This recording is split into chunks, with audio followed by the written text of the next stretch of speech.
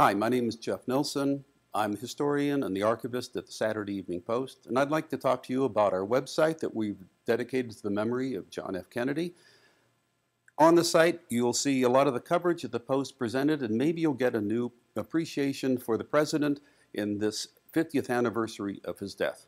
The Post coverage of Kennedy began in 1953 when he was a junior senator from Massachusetts. He is the subject of an article called "The Senate's Gay Young Bachelor." Not what you think. By 1959, 1960, he already had announced his intentions to run for the presidency. The Post covered his campaign by two reporters, Beverly Smith and Stuart Alsop. But Mr. Smith eventually just capitulated to the charm. He said, I admire the man so much. And he said, I'll try to be objective about it in my articles, but he isn't all that objective because you can tell at the end he really believes in what Kennedy is preaching.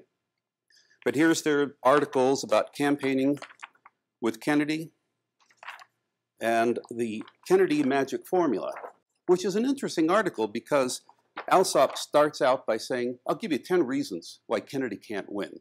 And he said, religion is the big one. He's going to be the first Catholic president. We've never elected a Catholic president. He's got his family connections. He's young. He's inexperienced. He took the wrong side on the McCarthy hearings. There was all sorts of things going against him. And yet, Alsop believed he was going to win the Democratic nomination. He believed so strongly, in fact, he filed this story saying Kennedy has won it, even though it was a month before the convention. By 1961, they're running articles on how is Kennedy doing. And the incredible thing is that it has not been a good year for Kennedy historically, and yet his numbers are climbing. He backed the Bay of Pigs invasion. It was a fiasco. And yet his popularity numbers went from 70% to 80% as a result. People wanted to see a guy in the White House who was maybe a little crazy, but he's going to tell those communists just where to get off.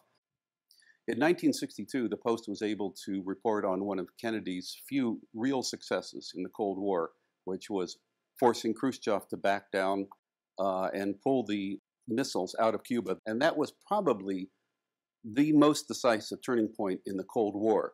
And an article appears in '62 on Dinner with the Kennedys. The political reporter who was so enamored of Kennedy during the campaign trail is invited to dinner, so he writes about his experiences.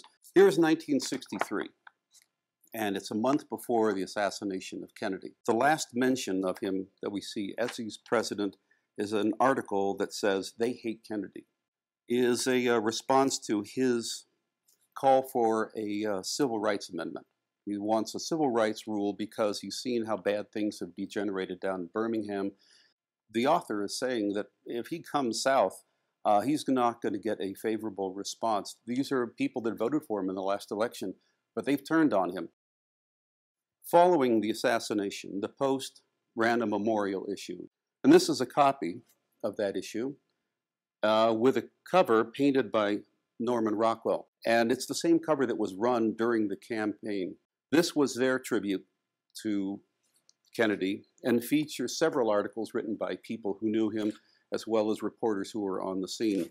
In fact, this is a reprint of that issue, which the Post is now selling. The Post covered Kennedy rather extensively for the years of his presidency. As you can see by all the articles that are spread out here, as you'll see on the website. We've put on our gallery a lot of images from the Post from 1963 that shows the country in the middle of change. This was a country that was saying goodbye to the 1950s and embracing a new, more fashionable, more sophisticated view of itself. We think it's important to put these articles up on the web and make them readable again because we think that Kennedy deserves to be assessed historically and not sensationally.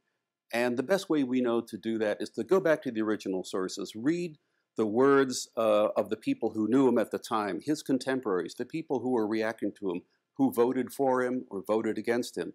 We think this is the best way to reconstruct Kennedy and get a sense of who this person was before the tragedy of his assassination. We hope that you'll come to the website, take a look at our stuff, and get maybe a new appreciation of John F. Kennedy, our 35th president.